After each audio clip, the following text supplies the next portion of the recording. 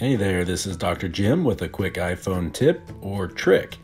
If you're using your Notes app or making a comment anywhere on social media, taking notes, using your keyboard in general, you can easily change or fix those spelling mistakes and autocorrects by pressing and holding on the spacebar on the keyboard.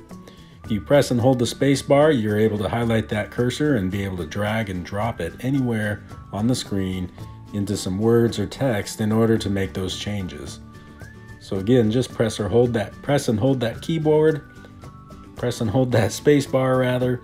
You can drop it on a word, make some changes, add some emojis, whatever it is that you need to do. It's easy if you press and hold that space bar. All right, it's been a quick iPhone tip and trick. Hope you have a good one. Thanks.